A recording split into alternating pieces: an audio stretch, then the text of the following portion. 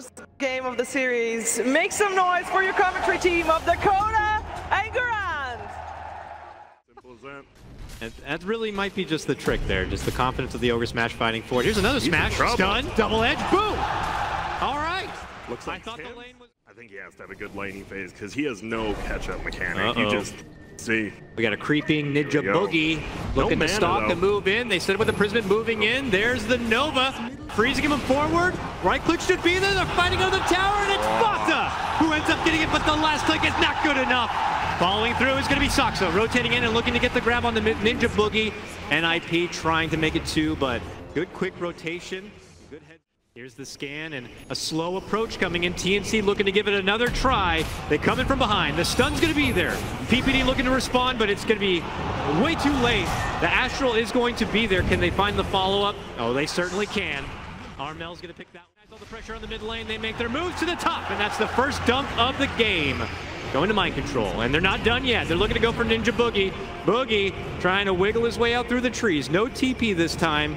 Can he find a way to slip out? Well, that plus the assistance, the first rotation through the mid lane. Here comes Tim's charging on forward, and it turns into a 3-on-2. Saxa says, I'm sorry, friend, I gotta go, and dips out. And for mind control, he's the man left behind. And they want trouble nearby. Yeah, they do. No, guess not. He sees Armel, the OD's like, yeah, I just died. Peter, though. I got your bounty, though. Can he make it away with his life somehow? I certainly don't. Absolutely not.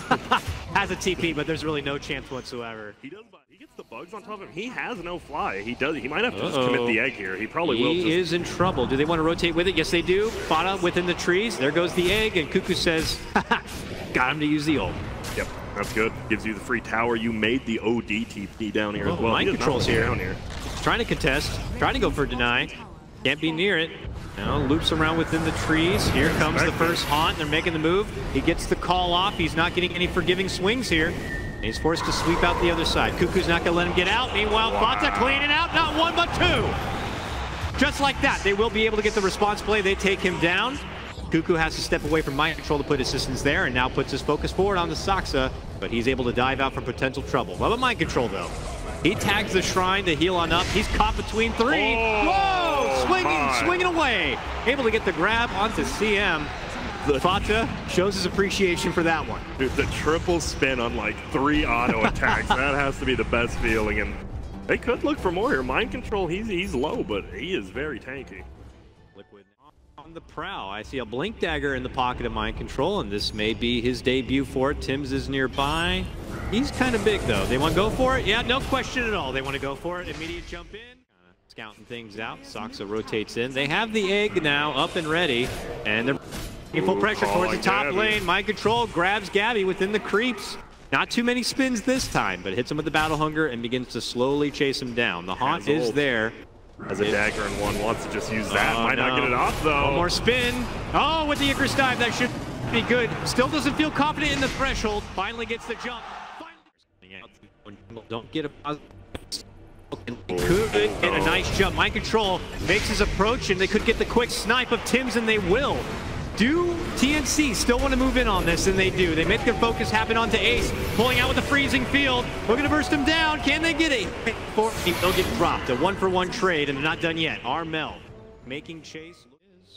Talking things out, maybe looking for an opportunity to set things up with the stun. Sees Armel. He's walking alone. Hits him, and he gets a multicast. The follow-up call, and that could be an Ember head on the ground. There it goes. Unstoppable now for mind control, but they're not done yet. Ninja Boogie thinks about moving in. I might have overextended. There's a Tim stun. The slow mind control in his spot. The egg is going to crack, but everyone's able to make it far and away. Another stampede. NiP. Yep, it's working out. But it's good. Head middle, and this could be an easy kill. It will be. Set up again for mind control. This guy's quickly becoming TNC. You're going to have to let this one go. And you're not going to have the benefit of that extra life. Imagine Ace to pick this one up. Even Phoenix still able to defend bottom tower, so they can't even do that normal tier 2 for Roshan trade. They're so afraid. Mind control could just be in any of these trees right now. Meanwhile, Saxa the first to rotate in through this bottom lane. Armel hiding, but mind control cuts off Cuckoo and takes him. When your PL has a hood as well, he is not scared at all of the Spectre. Definitely. But here comes NiP. They're feeling good about this mid lane setup. Jump call! Gets the grab onto Armel. Just as he tries to go for the slide. Beautiful setup again. from Mind Control. Blown cat and mouse game. They're trying to get out and find little bits of cheese, but the cats are on the prowl here running about. Look at them. Ah, there's one. Finds Cuckoo here, the setup there. Mind Control sweeps in the call, but Tim's able to step in with a beautiful stomp. Bails out his comrade in the meantime. Boogie, big amount of damage, able to burst through and finish off that Aegis. Wonderful job by him. NiP kind of staggered a bit the first time we've seen in a while here. Not able to achieve everything they like, but they do. They try to get a smoke, get some wards down here. Could find Fata. Fata's there. All right. Okay. There you go. TNC will take what they can get. But they get Cuckoo middle. It's still a 1-for-1 trade. Well, at least Cuckoo doesn't die. That is a small positive, but they find him now. Don't speak too soon, Grant. No. They found him, and they got him. Out of this, if they want to start to turn the tides of the game, they see a potential opening for Saxa, but help is nearby. Did they see that? Head on head smoke, jump from both sides. Who's going to be able to get the swinging on the front? Mind Control couldn't get a confident grab, but BKBs have been popped. Cuckoo on one side. Time-lapse back is welcomed with the quick hex and the quick finish there. And that is right. Keeps gone now. On Fata. Yeah, that OP is very firm. Has the 20 strength down as well. Like, I just don't know you killed this guy, Axe, or the Peel. They all have more than 2,500 HP. For Armel. Oh, he's got the base. Uh-oh. There's a Lincoln pop, though.